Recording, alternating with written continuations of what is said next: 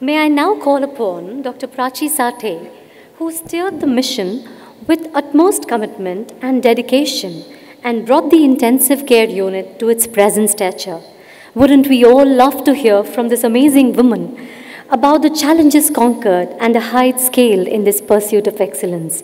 So we'd like to invite Dr. Prachee Sathe with a huge round of applause, please. Good evening, ladies and gentlemen.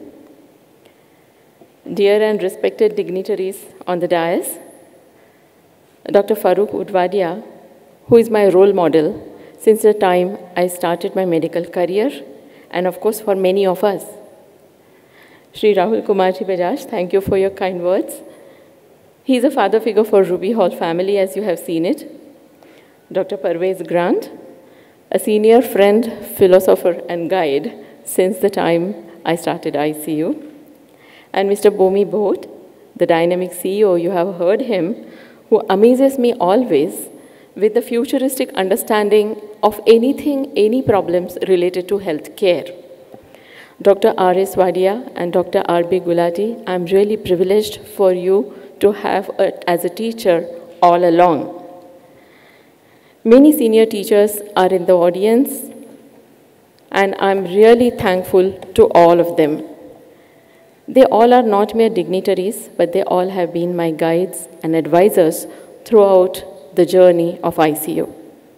And of course, all of you in the audience.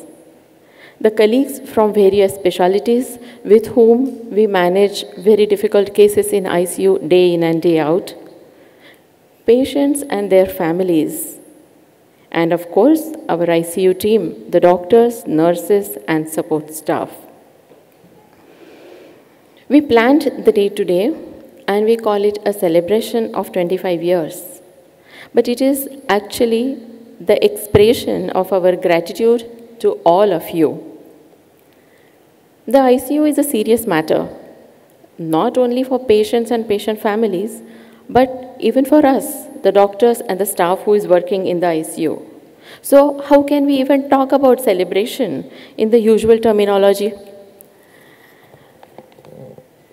We worked hard for all the patients who are here in the audience who have really come out of the very difficult test of life. But perhaps we worked harder for those who defined the boundaries of science and went past. They're gone. So what is it that we are celebrating? Is it survival? Not only the survival, but the ICU is a place of worship.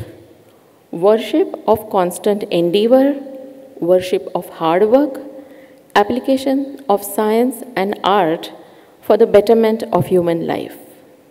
Yes, and that is the spirit of ICU.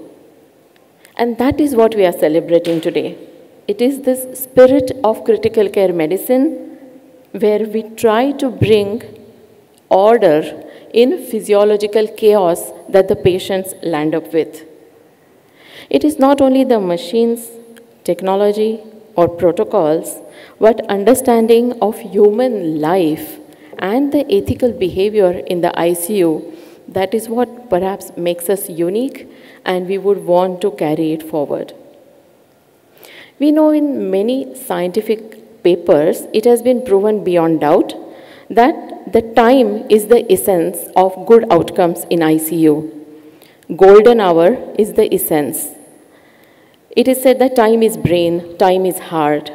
In accidents, golden hour is important. In sepsis, we deal with the patient with early management sepsis bundles.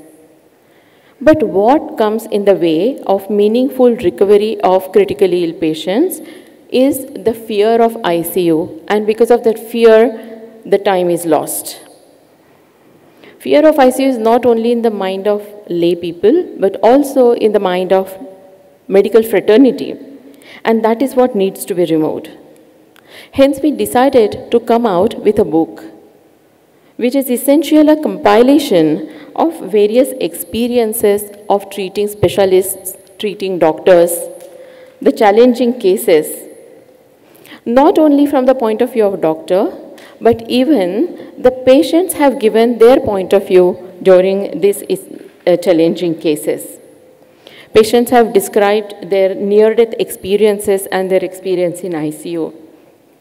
The book also contains the historical account of development of critical care at Ruby Hall Clinic, keeping in pace with the developing scenario or landscape of intensive care in India.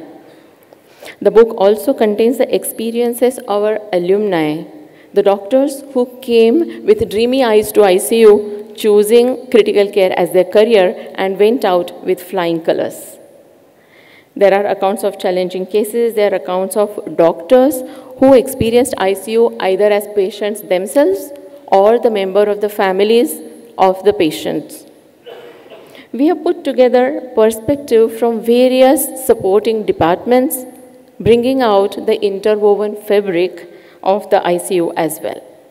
So, we take pleasure today to present this book created at the 25 years milestone for our multidisciplinary ICU by a motivated team. And the book is named as The New Lease of Life. We can scroll the book and we can get the book for unveiling.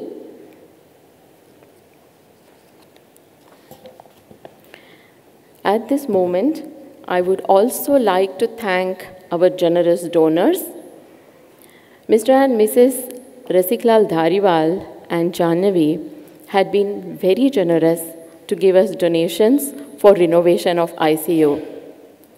And I have been strictly warned by Mr. Bajaj not to mention about his contribution, but he has been not only a generous donor, but also an advisor for renovation of ICU. Thank you very much.